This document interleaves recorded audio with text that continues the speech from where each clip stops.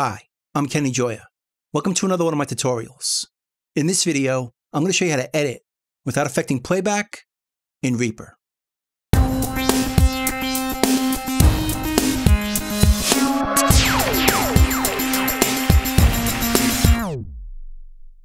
have a track in front of me here, and I want to edit it even during playback. But I don't want it to restart every time I replace my cursor, which is what happens by default.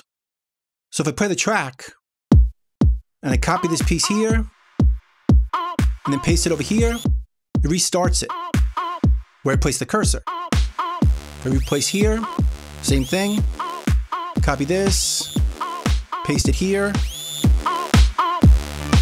It keeps restarting when I move the cursor. And I don't want that behavior. So we can fix that a few different ways. And we'll do that with our preferences. Let's go to our menu under Options and go down here under Preferences. Then we'll go down under Audio and choose Seeking. And right over here are the preferences that decide if Reaper replays from different points when we're copying and pasting. By default, all three of these are turned on. Top ruler, empty areas of tracks, and empty area below tracks. So let's start with this one. Let's turn it off.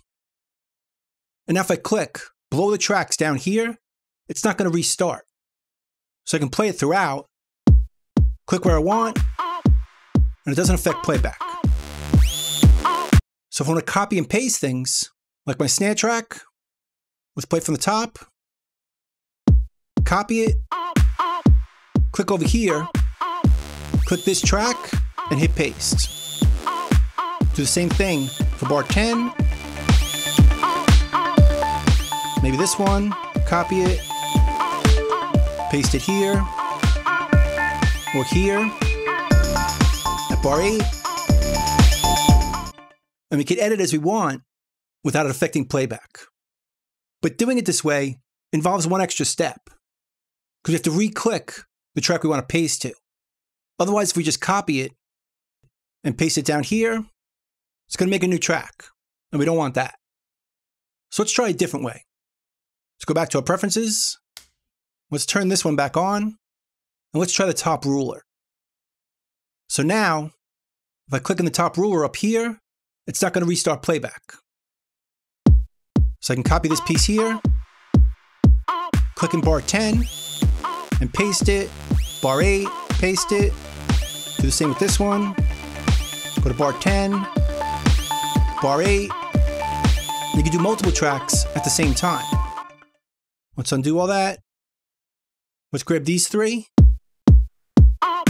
copy it, click our ruler at bar 8, it doesn't reseek, and just paste it. Bar 10, same way.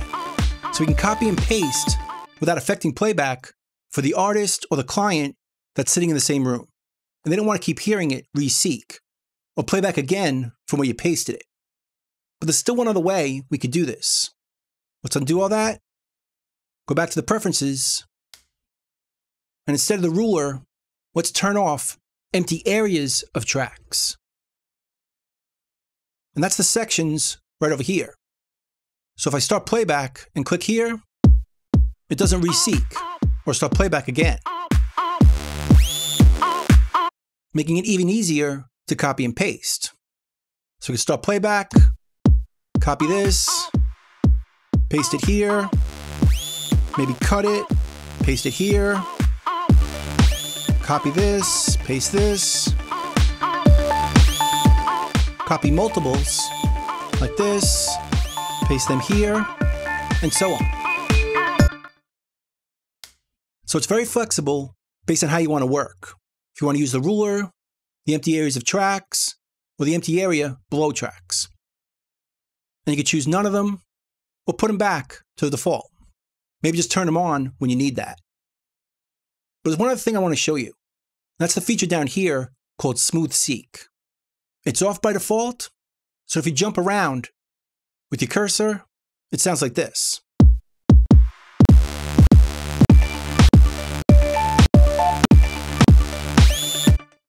It's kind of jumpy and out of time. If you want to make it smoother so it sounds more musical, just turn this on right here. And it's not going to change the playback position immediately. That's why they call it smooth seek. So if we set it to 1 bar or 1 measure, it's not going to re-seek or play back again until the end of the bar. So it'll sound more musical. Watch. I'll start at bar 8. And if I want to jump to bar 14, it sounds very musical. We're back to 10. It waits to the end of the bar before it jumps there. Say I want to jump back to the beginning, right here. It waits to the end of the bar before it moves. And we could adjust that to be 2 bars, 4 bars, right over here. Let's make it 2 bars. Now it's going to play 2 bars before it re-seeks when we move the cursor. So I'll jump to here. Finish 2 bars before it jumped there. So back to the beginning. Waited 2 bars before it jumped.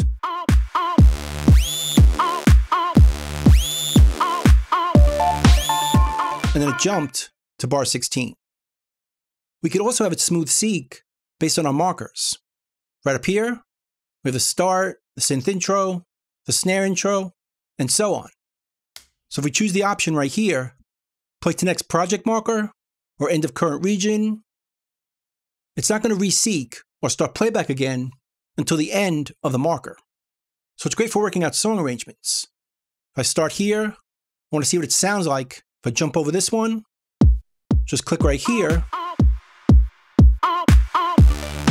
and it waits to get to the end of the marker before it jumps or re-seeks. So I want to jump to the beginning, it's going to wait to bar 14 and then jump back.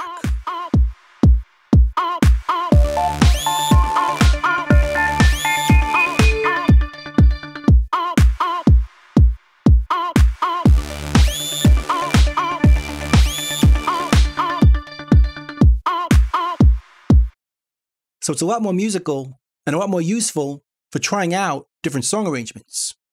Maybe you want to skip the section right here, just start from here, jump to here, and it's not going to play the section. It's going to jump right to this one, and you can hear how it's going to sound. So that's pretty much it. That's editing without affecting playback and using smooth seek to make it sound more musical when we move our cursor from section to section. So I hope you learned something. I hope you can use it, and I'll see you next time. Thanks.